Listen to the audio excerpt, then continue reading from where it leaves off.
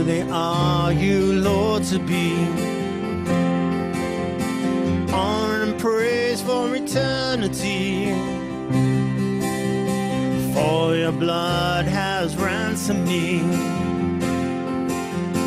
Glory, Lord, belong to thee. A home you've made and welcome me.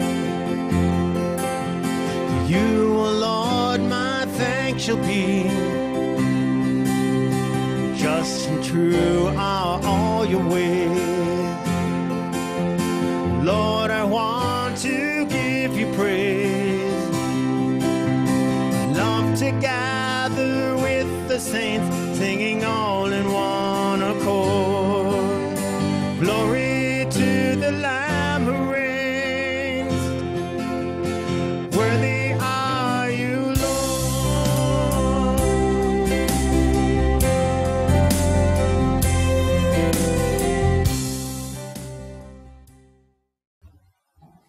This morning is part 2 of God's will or our will. Which one do we really want? And so I want to go back to Romans 12 just to remind us of the beauties that are there, that God calls us to understand what His wills are, that we would be aware that the Bible is filled with examples of prayer, filled with instructions of how we are to pray. The Apostle John tells us that if we pray His will, we have what we ask. James instructs us that if we lack what we need, that we're to pray by faith, believing that you supply what we need, and that when we don't receive what we pray, James also tells us it's because we pray with divided hearts, with shifting hearts, not really trusting and resting in you. And so Paul instructs the church with these words from Romans 12, beginning in verse 1. I appeal to you, therefore, brothers, by the mercies of God, to present your bodies as a living sacrifice, holy and acceptable to God, which is your spiritual worship. Do not be conformed to this world, but be transformed by the renewal of your mind, that by testing you may discern what is the will of God, what is good and acceptable and perfect. Turn your Bibles to Jeremiah 41. And we need to be reminded that as we read our Bibles, God teaches us through the negative and God teaches us through the positive. He teaches us through the negative, meaning He shows us examples of rebellion. He shows us examples of what it means to commit treason against a holy God, and then instructs the church to do the opposite.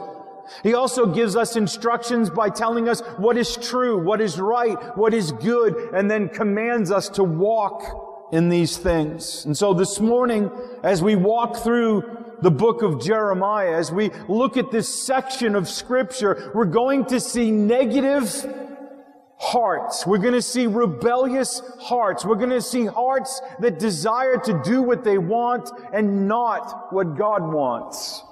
As we read these things, we can have two responses. We can read them and say, well, I'm not Israel. I'm not these people. I'm in a different place and a different time. This doesn't apply to me, and just push it away. Or we can understand that this is a gift from God, showing us how not to walk, showing us how not to treat Him, showing us how not to act in His presence. Beloved, if we are to walk in a way that is pleasing to God, then we must understand that every single second of every single day is lived before His eyes. We live our lives in His presence. We live our lives before the presence of a great and glorious King. So what will we do? Will we live lives fearing man, fearing the world, fearing the devil, fearing that we'll fail? Or will we live lives living in fear of the Lord? Not a fear that we're scared of Him, but a holy fear, a reverence and an awe, trusting and believing that He alone can work good and godly things in us and through us. God demands of us perfection, and none of us can do it. God demands of us perfect obedience each and every day, and none of us can do it. But God promises to give us what we need because Christ has accomplished what we need. In Christ, God provides for us everything that we need for life and godliness. Therefore, when we fail, therefore, when we sin, therefore, when we don't obey, we can never blame God, but we must fall on our face and repent for not trusting Him, for not crying out for Him to provide what we need. It's not enough to see promises that He'll promise to do what He promises to do. The Bible also teaches us that when we see His promises, we are to trust them, we are to lean on them, we are to believe them, and then we are to cry out for those things to be done in our lives. It's not enough to believe truth is truth. We also have to desire it to be actually functioning in our lives. We have to pray that God would cause our minds to love truth and hate error. We have to pray to God that God would teach us and train us in the way that we should go, because that's where we want to be. Beloved, if we don't desire to walk where God wants us to walk, we'll never walk there. If we don't desire to love and obey His law, we won't walk there. There is a correlation between the desires of our heart and what we do. When we desire the things of the world, when we lust after the things of the world, we shouldn't be surprised that we walk and look like the world. God commands His children to desire and love what is good and to hate what is evil. Do we do that? Do we, on a daily basis, cry out for God to work in us the things that we desperately need Him to work in us? And do we cry out and pray for God to work out of us those worldly and fleshly things that we still desire to do and even love to do sometimes? And so let's pick up in the book of Jeremiah, chapter 41, beginning in verse 17. We're going to read a lengthy passage because I want us to see everything in context so that we can cry out rightly to God, that we wouldn't reflect this type of attitude, but that we would be His faithful children, desiring His will to be done in our lives. Chapter 41, verse 17.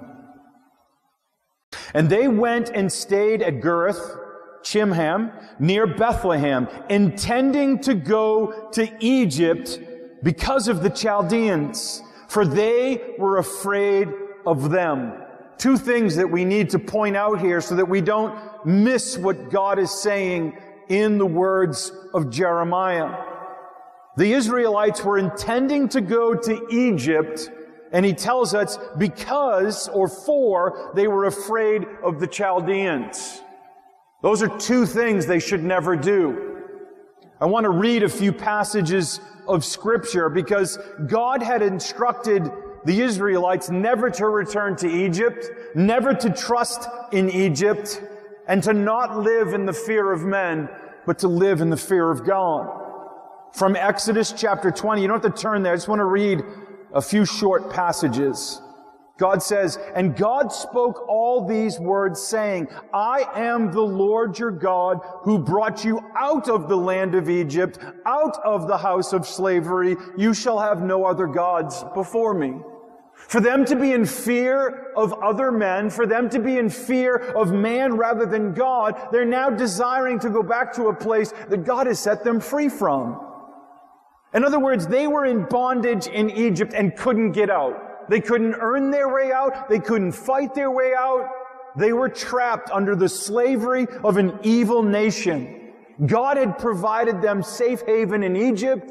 God had sent Joseph there to work and to be God's representative and to do certain things so that many lives would be saved.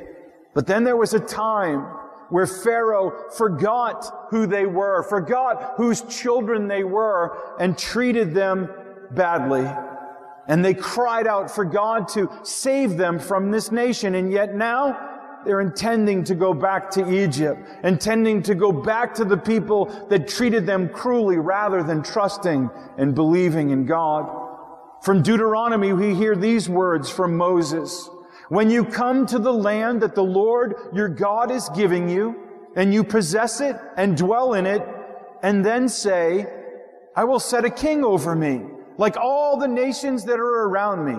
You may indeed set a king over you, whom the Lord your God will choose. One from among your brothers you shall set as king over you. You may not put a foreigner over you who is not your brother.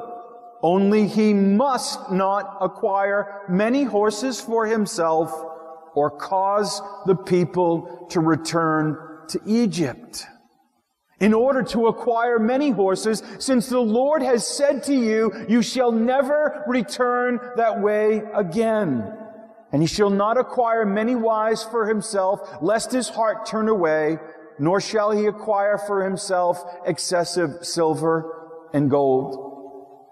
From the prophet Isaiah, we hear these words, woe to those who go down to Egypt for help and rely on horses, who trust in chariots because they are many, and horsemen because they are strong, but do not look to the Holy One of Israel or consult the Lord. And Jeremiah later on says these words, the Lord of hosts, the God of Israel said, behold, I am bringing punishment upon Ammon of Thebes and Pharaoh and Egypt and her gods and her kings, upon Pharaoh and those who trust in him. Throughout the history of Israel, God instructed them never to return again to the place of Israel, never to trust in their power. It sounds silly today to think that Israel was forbidden to go to Egypt, but we must understand why God is saying this. They were the powerhouse of the world, and yet they pale in comparison to the sovereignty of God. So for Israel to go back to Egypt as a place of safety, for Israel to go back to Egypt to receive horses and horsemen and power to defend themselves is actually saying, Lord, you can't help us. We need someone who's more powerful. And again, we think those words are strange and odd, and maybe we'd even say, oh, I'd never do that. But we do, don't we? We go to things and to people and to other objects and think they can encourage us. We think that they can provide the comfort or the strength that we might need. And in reality, we're saying, God, you can't help me here. You don't know my woes. You don't understand what's going on in my life or my heart or my mind. And we live often in the fear of man rather than living in the fear of God. What's the barometer that God gives us to tell us that we're living in the fear of God? Thankfulness, praise, obedience, and not the fear of man. Every time we have a fear of man, it's because we're not living in the fear of God. Every time we feel our heart being pulled back because we're afraid of people, one person, many people, a nation, that should remind us that we're not walking by faith and we're not trusting God. Because if the God we worship is the sovereign God of all the universe, and He rules over every nation, then don't we take comfort that He's in control and not us, and certainly not them? See, we live in a time where there is much affliction coming for the church. We live at a time where there's many words of threatenings towards those who would trust and believe in the Bible, or who believe in absolute truth, who actually still think that sin is sin. But we must not fear them. We must fear the Lord. So let's read that section again and continue in our passage with that understanding that we read from those 4 other passages. So they were intending to go to Egypt because of the Chaldeans, for they were afraid of them, because Ishmael, the son of Nethaniah, had struck down Gedaliah, the son of Achim, whom the king of Babylon had made governor over the land. Then all the commanders of the forces, and Johanan, the son of Kareah, and Jezaniah, the son of Hosea, and all the people from the least to the greatest came near and said to Jeremiah the prophet, "Let our plea for mercy come before you, and pray to the Lord your God for us, for all this remnant, because we are left but a few, as your eyes see us, that the Lord your God may show us the way we should go and the thing that we should do." If we read just that passage from verse 2 and verse 3, it sounds very religious, doesn't it? It sounds like they actually desire the Lord to do something. Let's continue as we look with that in our mind. Verse 4, Jeremiah the prophet said to them, I have heard you. Behold, I will pray to the Lord your God according to your request, and whatever the Lord answers you, I will tell you. I will keep nothing back from you. Then they said to Jeremiah, May the Lord be a true and faithful witness against us, if we do not act according to all the word with which the Lord your God sends you to us. Whether it is good or bad, we will obey the voice of the Lord our God, to whom we are sending you, that it may be well with us when we obey the voice of the Lord our God. If you take verse 2 and 3 and verse 5 and 6 and read those alone, does that not sound like somebody who's faithful to God? Does that not sound like a group of people who truly desire the will of the Lord? And the answer has to be yes. Those are right words, but guess what? Are they words that please the Lord? And the answer is no. Because their heart, just like Jesus said to the Pharisees, with your lips, you say you love me, but your heart is far from me. And we will see that as we look through the rest of this passage. They were giving lip service to Jeremiah. They were giving lip service to the Lord. And what they wanted the Lord to do was to bless the plans they made already. We already read that they were intending to go to Egypt, and they were running away because of fear of men.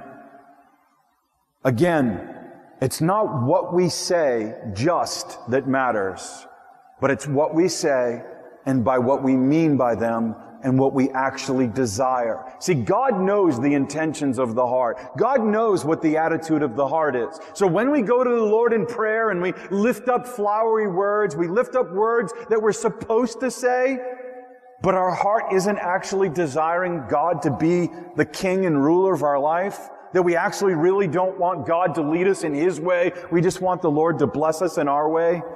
God knows these things. These are acts of rebellion that flow from a heart who at that moment is being very hypocritical. Very, very much the hypocrite. See, God's not fooled by these things. God's not fooled when we sing songs that speak truth, but in our heart we're like, dude, when will this be over? Really, we gotta sing 4 songs? We gotta sing again? See, our heart matters. What we're thinking when we're singing, what we're thinking when we're praying matters to the Lord. They were not really seeking the Lord's prophet to rightly understand God's will for their lives, as we will see that it unfolds. See, we should go to the Lord's prophets in Scripture to understand what He's already said.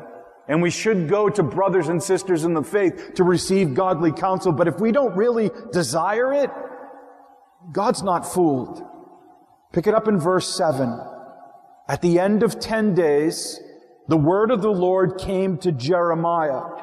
So think about it. Jeremiah says, I'll go to the Lord and I'll pray to the Lord and I'll ask Him to reveal His will for your life. And I think by the testimony here that Jeremiah is faithfully praying for 10 days.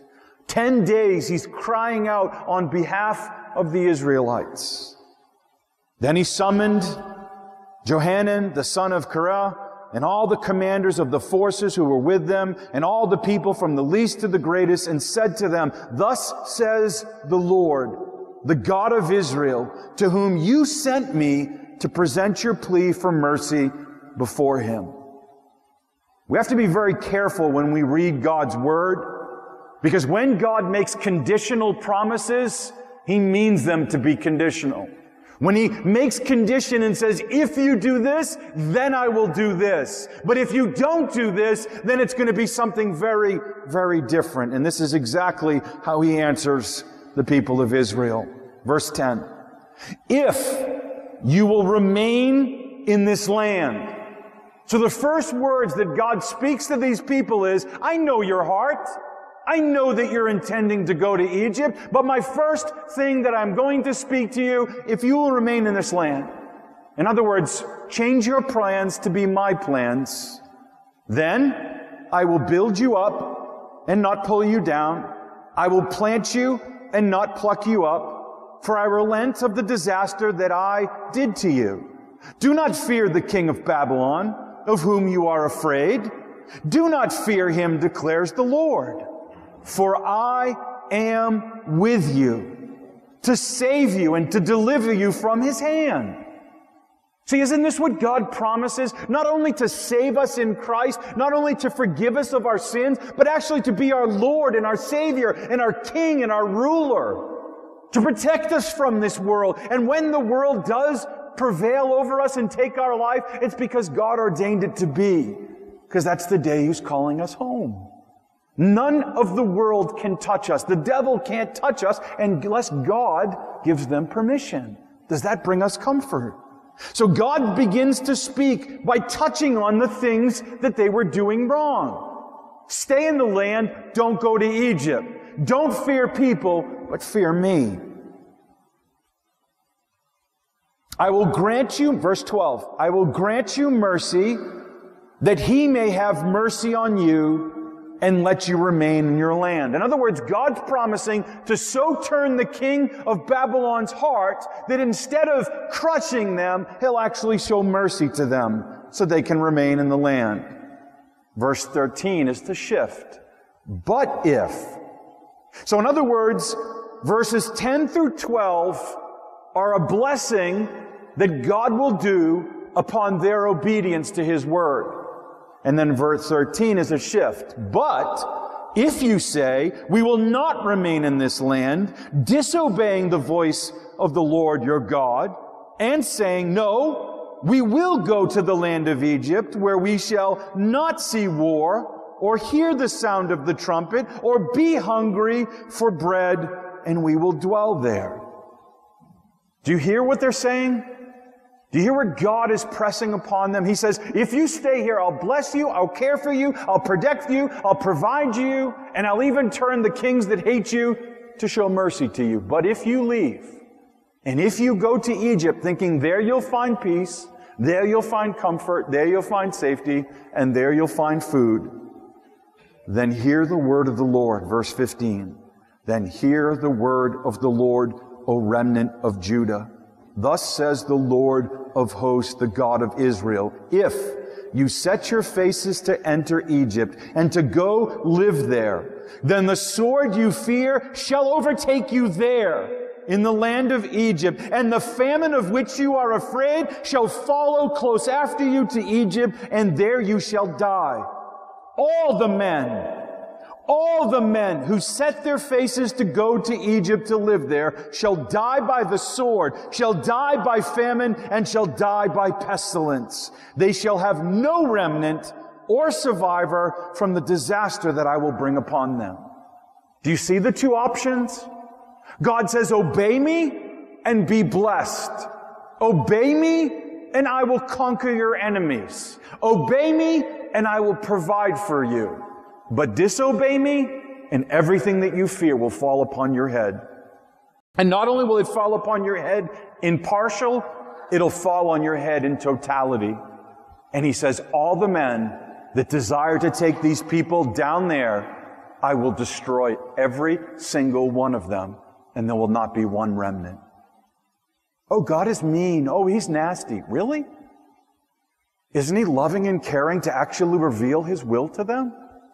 See, when we hear the world complain that God is a mean and angry God, that God's wrath is unfair and hell is unfair and judgment is unfair, how can something be unfair when God says, if you do this, I will do that, and if you do this, I will do that?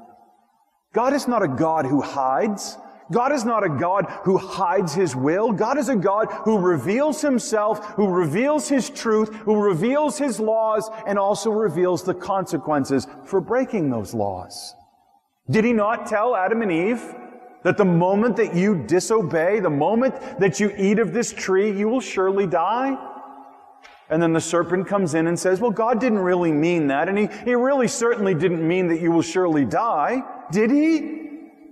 And he convinces Adam and Eve to ignore God, to listen to the snake. Why? Because the snake was more pleasing to their fleshly heart. See, if we're just looking for counsel that scratches our back, that itches our ears, that allows us to do what we want to do, then go to the world. Go for fleshly counsel, go for worldly counsel, and they'll just tell you exactly what you want to hear. Because one of the anthems that worldly counsel provides is, you just gotta be happy. And whatever makes you happy, go and do. I've heard counselors counsel that people should commit adultery, that they should leave their spouse, that they should commit sin. If that makes you happy, then you should do it. And I've even heard Christian counselors say that if sin makes you happy, then God wants you to be happy. And committing sin pales in comparison to God wanting you to be happy. Does God want us to be happy in that way? And the answer is certainly no. God wants us to be holy. And if we're holy, then we will be happy. But we'll be happy because we're reflecting the one that we are being conformed to. If the goal of the Christian life is to be conformed into the image of Christ, then walking in holiness, walking in righteousness is the only way for us to experience true joy, true happiness. But if we want to find happiness in the world, if we want to find happiness in sin, then you'll be able to find someone who'll give you permission to do that. But it will never be God, and it will never be a believer who's being faithful to His Word. And this is the danger, beloved.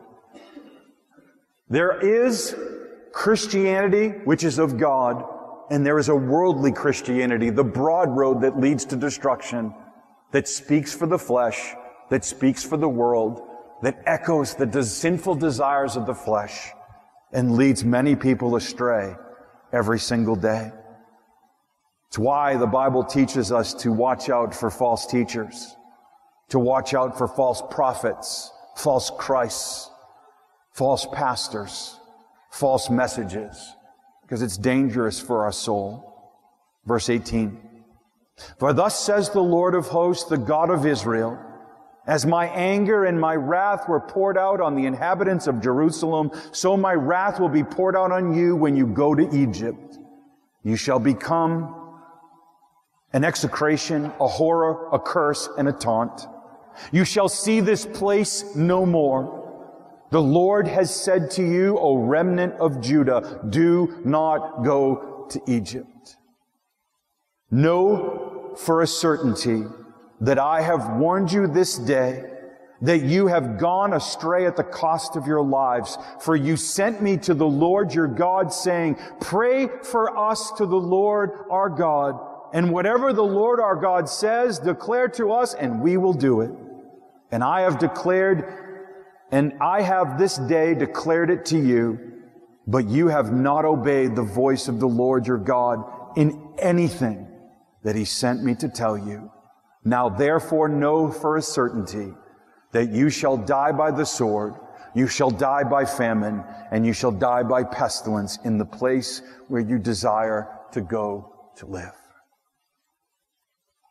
When Jeremiah finished speaking to all the people, all the words of the Lord their God with which the Lord their God had sent to them, did their attitude change? Did their hearts change? Certainly not. See, this is the line in the sand. People can say, I'm a believer, I'm a Christian, and then time after time after time, as they're instructed by the Lord, they go the opposite way. Why? Because they're a Christian in name only. They're a Christian by a profession of their lips only, but not a change of heart by the power of God. Verse 2. Azarah, the son of Hoshana, and Johanan, the son of Korah, and all the insolent men. You see how the shift has changed? And all the insolent men said to Jeremiah, you are telling a lie. Do you believe this happens today? Do you believe that pastors stand in pulpits and preach from the Word, and in the minds of the people they're like, this is foolishness. This isn't true. It happens every day. You are telling a lie. The Lord our God did not send you to say, do not go to Egypt to live there. See, the thing is, Jeremiah didn't say anything new. It wasn't as if Jeremiah was pulling something new out of a hat and it's completely opposite of what God has already instructed them in the past. No, he just repeated the words that God spoke to Moses and what God spoke to the people before. You are not to return to Egypt. God doesn't change. His will doesn't change. And yet as they hear the truth, their hearts say, this is a lie. This isn't of the Lord. And then they put the weight on someone else. Verse 3. But Barak, the son of Neri, has sent you against us to deliver us into the hand of the Chaldeans, that they may kill us or take us into exile in Babylon. Isn't that amazing? That Barak was actually used of God, that as Jeremiah would speak the vision, speak the words that God had spoke to him, he would be the one that would write things down. He was the penman that was used of God to write the book of Jeremiah. And see, as Jeremiah speaks, they're now trying to split Jeremiah and the one that serves him and serves the Lord. Verse 4. So Jehanan and the son of Kari and all the commanders of the forces and all the people did not obey the voice of the Lord to remain in the land of Judah. See, God calls us at times to stand for the truth. God calls us at times to say, even if you are the only one, will you stand here for me? Will you stand for the truth that's bringing pressure on your head at work or in your home or among your friends? Will you stand there trusting that God is able to uphold you and God is able to protect you and God is there to do all that He promises? But they wouldn't listen. They wouldn't remain in Judah. They didn't trust that the Lord would bless them. But Johanan, the son of Kari, and all the commanders of the forces took all the remnant of Judah who had returned to live in the land of Judah from all the nations to which they had been driven, the men, the women, the children, the princesses, and every person whom Nebuzaradan, the captain of the guard, had left with Gedaliah, the son of Acham, son of Shaphan, also Jeremiah the prophet, and Baruch the son of Neri. And they came into the land of Egypt, for they did not obey the voice of the Lord, and they arrived at Taphanes. So what do we learn from this passage? If you keep reading in the book of Jeremiah, we do see that God brought wrath upon their heads. We see that Jeremiah is shown another vision, and not only the one that they feared in the land of Judea, he also would come to Egypt. Jeremiah would see a vision that he would plant a stone in the center of a gate that leads into the nation of Egypt. And he makes a prophecy that the king of Babylon would come, that he would set his chair, his throne on top of this stone, and he would destroy all that live in Egypt, including the Israelites. So, did their rebellion bring them prosperity? Did their rebellion bring them protection? Did their rebellion bring them relief from the famine that was in the land? No, it did not. Why? Because God told them that if you continue on this path of rebellion, I will destroy you. So who's sovereign, them or the Lord? Who's in control, them or the Lord? And what we need to understand is that this passage is a gift from God to us. In the book of Corinthians that Paul writes to the church, he gives a list of things that the Israelites did, and then he sends a phrase. He says, do not do as they did, and do not desire as they did. Which gives us the liberty to go back and look at all that they did and all that they said throughout their history and learn from them. That the physical nation of Israel is not the church, but the church is to be a spiritual people that lives very different from the nation of Israel, because we are the Israel of God, meaning the elect of God, meaning the people of God, who are not just called out of a physical nation, but who are called out of the world and out of their sin and out of darkness and out of death and into light and into His marvelous kingdom. If we profess with our lips to be Christians, then we are also professing to be citizens of another kingdom. And the kingdom of God that we profess to be citizens of has superiority over every earthly kingdom around us. Our King in glory has a higher rule than all the leaders in this land. Yes, we are called to obey the leaders of the land, but when the leaders of the land call us to disobey our God, we are called to stand and say, we obey, we submit, but here we cannot obey and cannot submit because that would be to dishonor our God. See, being a Christian is not up for a vote. We can't go to God and say, well, God, our church, we took a vote and 95% of the people want to go this way. Will you bless that? That's not how the Lord works. What needs to happen as a people of God, as we gather together, we need to read our Bibles. When we see His will, we're to cry out, Lord, work your will in us. Change our hearts from loving the flesh. Change our hearts from loving the world. Change our heart from loving sin and work in us what's pleasing to you. That's a prayer God will answer. That's a prayer that God will answer every single time when His people cry out to Him for His will to be done. But what He will not do is be a genie in a bottle when we go to Him with our plans and our desires and say, well, I think this is the Lord's will for my life. Now, Lord, bless them. See, we have to stop praying like that. We have to stop thinking that He's just merely there to meet our needs rather than us being there to serve the King of glory with all that we are, our physical bodies, our minds, our abilities, our talents, our goods, everything that we are and everything that we have, we are to use for the glory of the Lord. What did your mind say when we sang that line that Danny led us in? It's His breath in our lungs that we use to praise Him. Do we think of those things? Who's causing our lungs to breathe? Who's causing our blood to circulate in our body? Who's causing our body to fight off illnesses and infections? Is it modern medicine or is it God Almighty? God uses modern medicine sometimes as a secondary cause, but He never gives up His throne. He never gives up the throne of being the author of life, the giver and taker of life, the sustainer of life. I pray that this gift from God, this passage, these truths that we looked at, I pray that that gift by Him giving us this passage will turn us from this type of religious activities. That we wouldn't just merely seek to say the right things, but that our heart of faith would actually desire the right things. That we would truly desire to submit to wherever He would lead us, not seeking dreams and visions and new things, but believing that He's already spoken in His Word.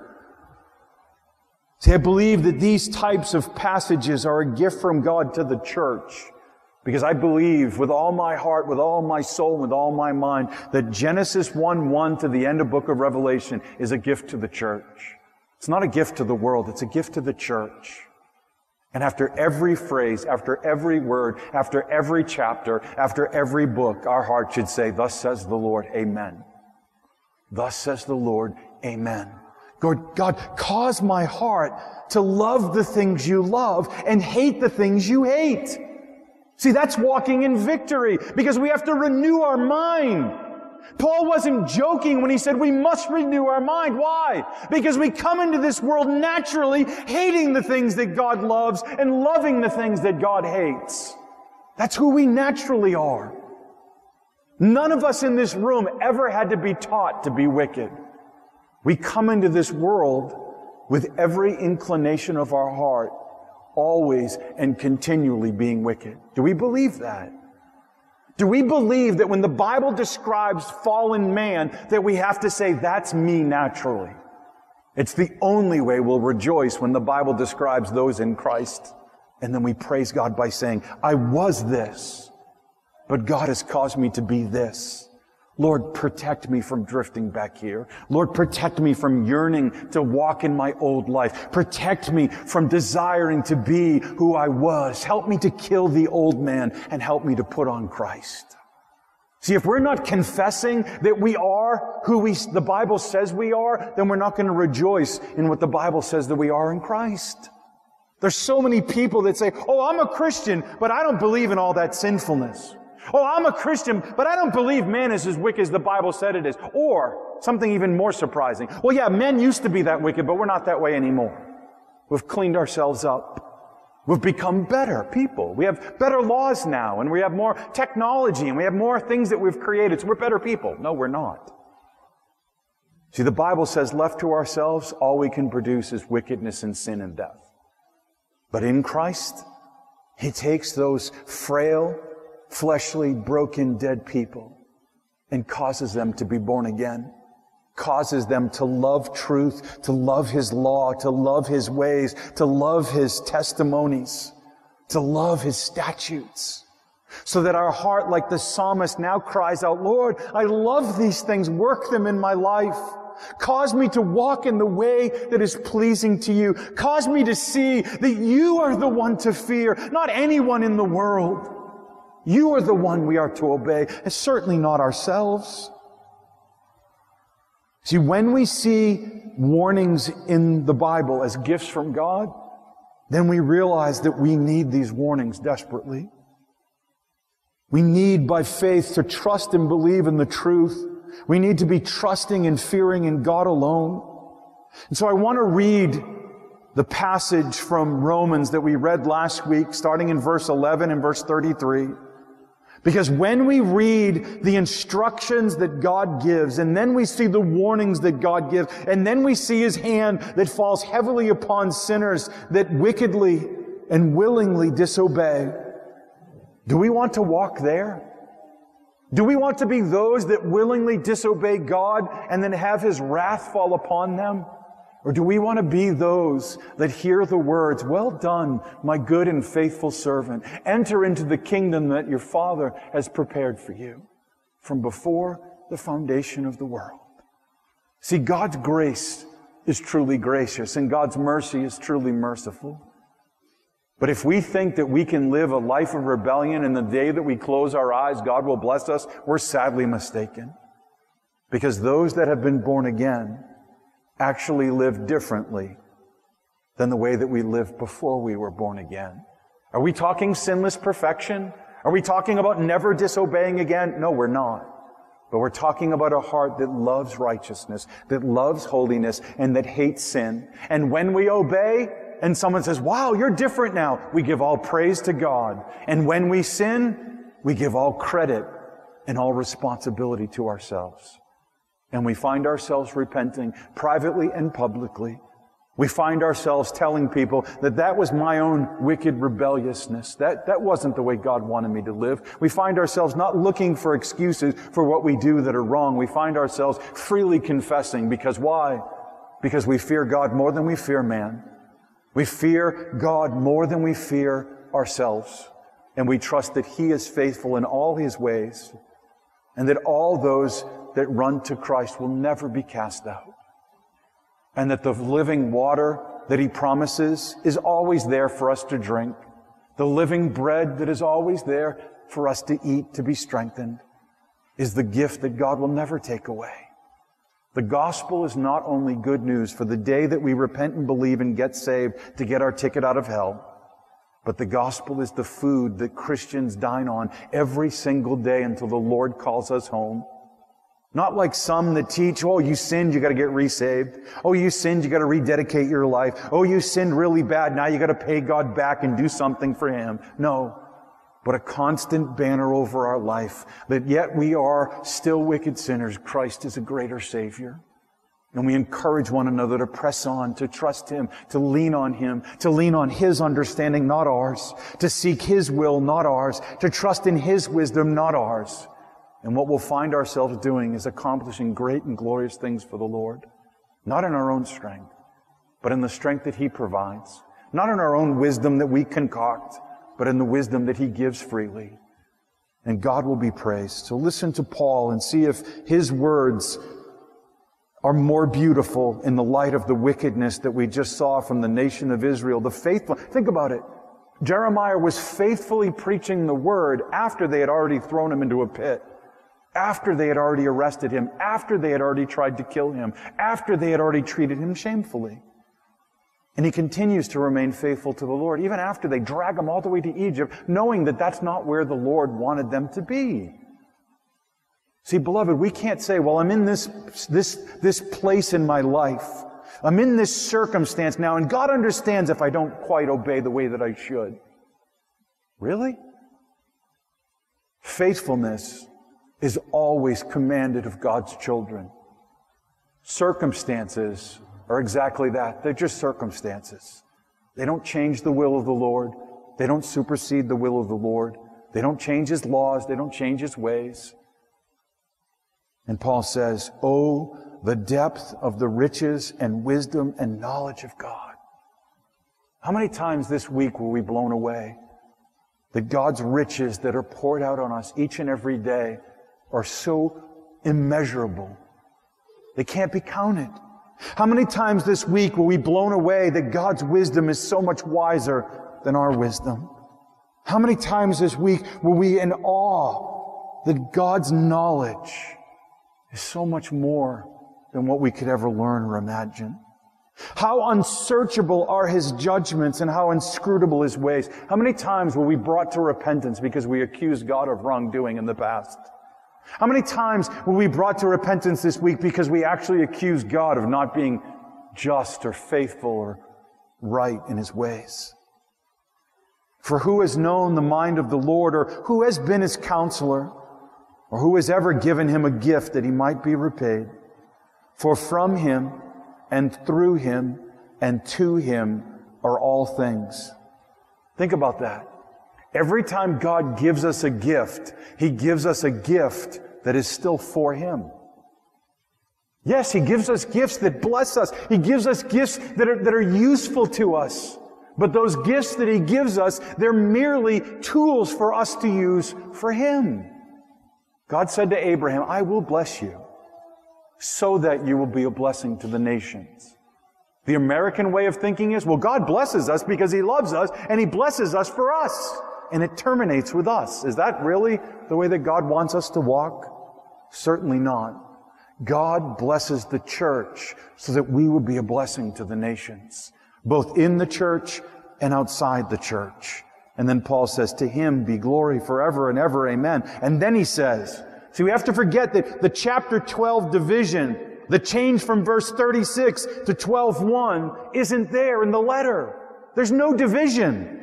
So he says, from Him and through Him and to Him are all things. To Him be glory forever and ever, amen. I appeal to you, therefore, brothers, by the mercy of God, to present your bodies as living sacrifice, holy and acceptable to God, which is your spiritual worship. Meaning what is commanded of you, which is the way you are to worship God on a daily basis. Do not be conformed to this world, but be transformed by the renewal of your mind, that by testing you may discern what is the will of God, what is good and acceptable and perfect. Reel back to our passage. They were intending to go to Egypt. They were running away from people that they were afraid of. And yet what does God do in His grace and mercy?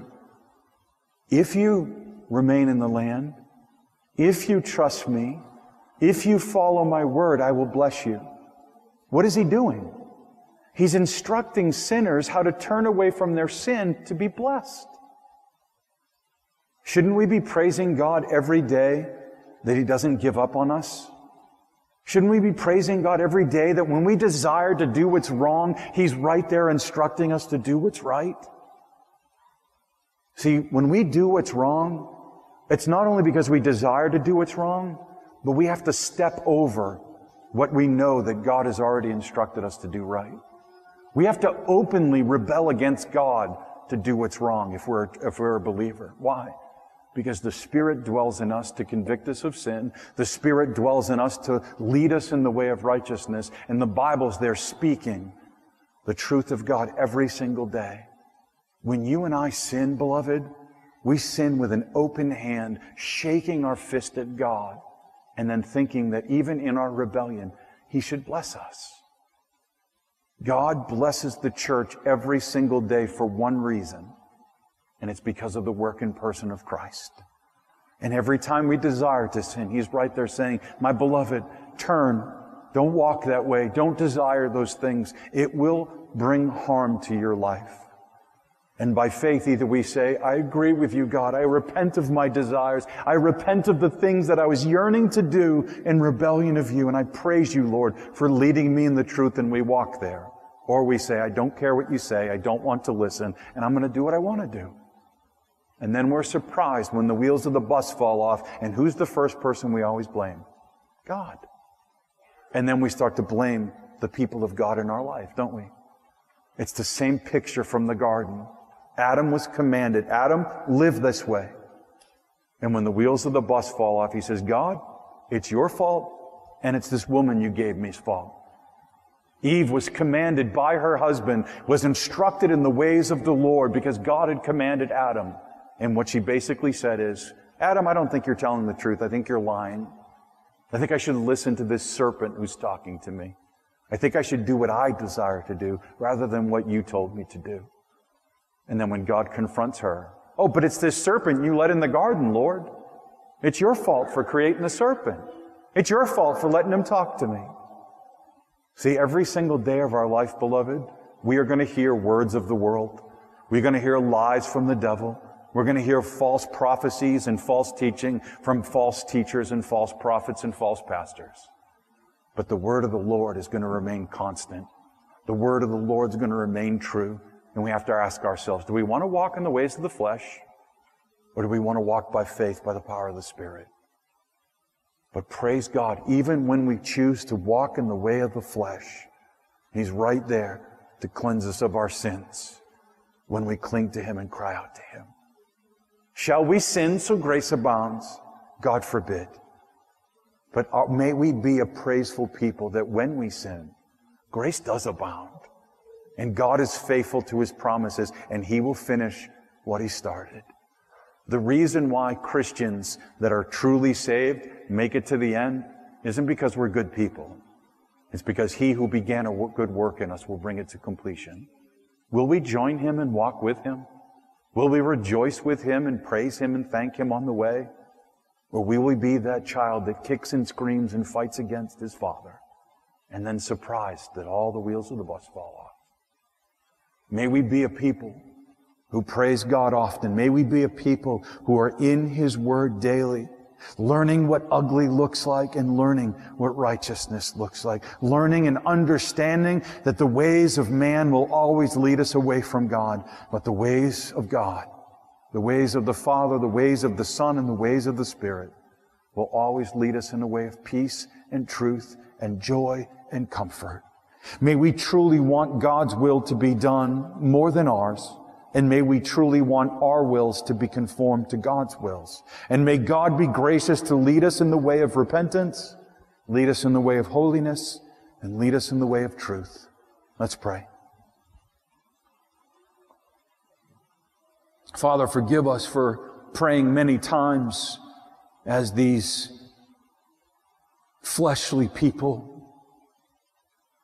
pretended to desire Jeremiah to pray and pretended that they would obey whatever he spoke. Father, cause our hearts to see the difference between lies and truth. Cause our hearts to see the difference between the spirit of the world, the spirit of this age, the spirit of the devil, and the way of your Holy Spirit. Father, help us to love your word. Help us to hunger and thirst for righteousness.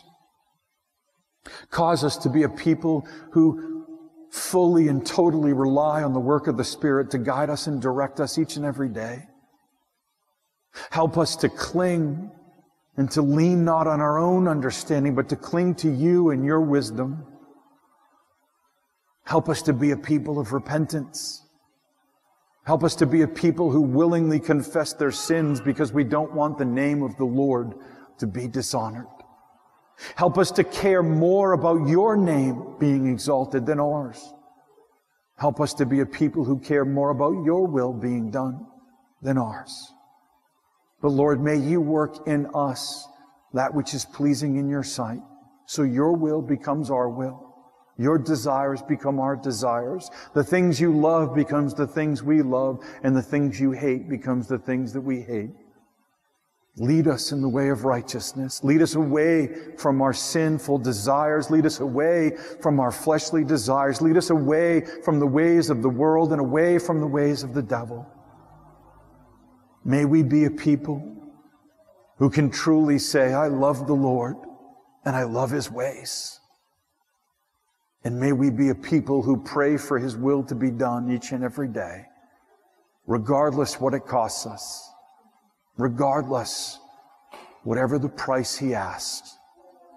That even if it is unto our own life, may that be a great joy for us, as it was from all the faithful who have gone before us, who learned the lesson rightly, that everything that God asks us is worthy of the name of Jesus.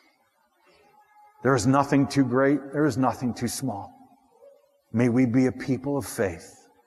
May we be a people of the Word. And may we truly desire to be renewed each and every day in the way that we think and the way that we desire, so that we can live lives for the glory of our King. And all God's people said, Amen.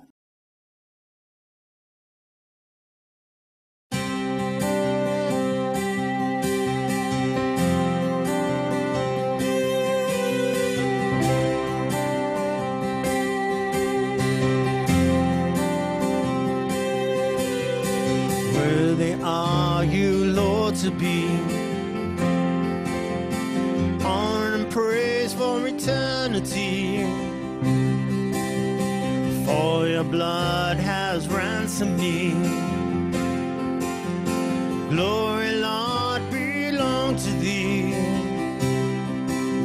A home you made and welcome me. For you, O Lord, my thanks shall be. Just and true are all your ways. Lord, I want to give you praise. I love to gather with the saints, singing all in one accord. Glory to the Lamb who reigns. Worthy are you, Lord.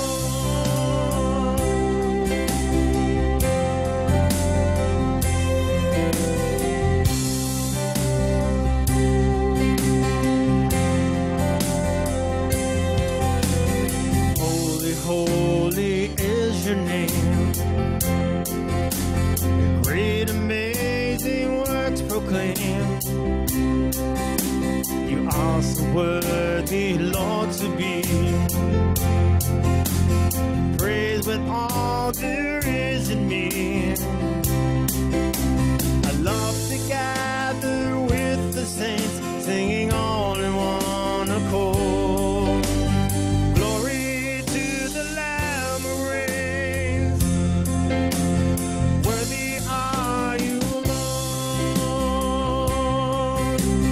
Worthy, you are worthy. Worthy are you, Lord. You promised that when I am weak, you cover me with grace. What I can see will be so clear when I behold your face.